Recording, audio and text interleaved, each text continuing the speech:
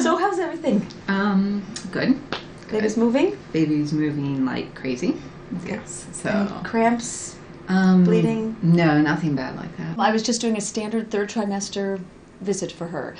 She's having an uncomplicated pregnancy, and this is just a routine prenatal visit.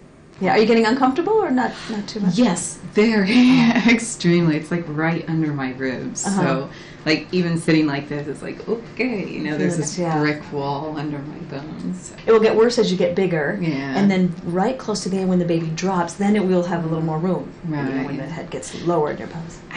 When does it actually drop? Is that Usually 37? About that. For a first baby, it drops a little bit later because everything's so strong holding it up. But with a second baby, because you kind of have more room, the head will drop a little sooner. Okay. So probably more like 36-ish weeks. It does seem like, what are we doing all these visits, doing these routine things, but they do pick up some findings before they get serious. What can happen is that something that could be treated would be not picked up.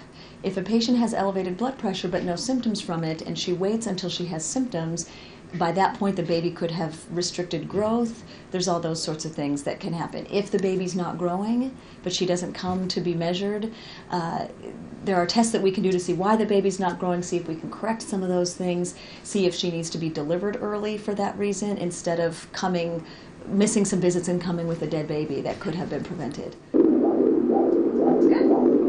took a while. Yeah. The baby might be breech, which is no significance. Yeah, There's plenty of time to flip around. But usually I listen below your belly button because that's, in the baby's head down, that's where the heart is usually below.